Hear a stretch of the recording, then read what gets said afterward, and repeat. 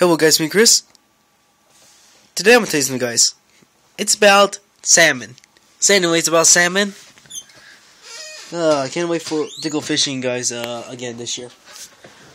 There are not gonna be any pink salmon because pink salmon comes every 2 years.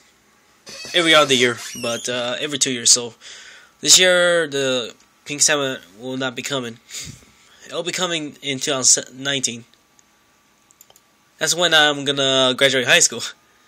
Pretty sure I'm gonna graduate on time because I got everything done. I just need to do the community service and then I'll be done in no time. But man, that was fun. You know, fishing all times, and we also get to catch a king as well. Like during in 2017, it was big. Like imagine this big right here to this wide,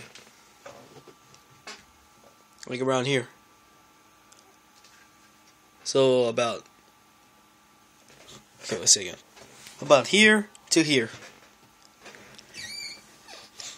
So yeah, but you know, I think this year we can still go for king salmon, guys, and then around this coming September we can actually go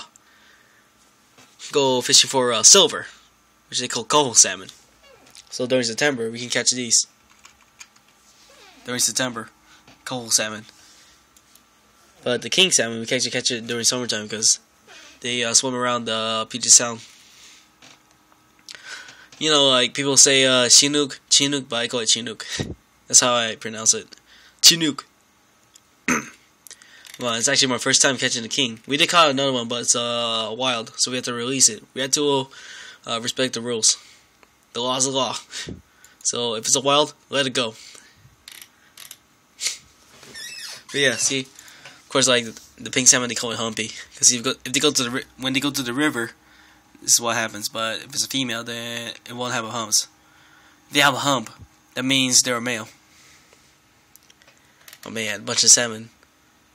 But you know the Atlantic salmon, like those farm salmon, they're not good. The wild is better, tastes better, so much better.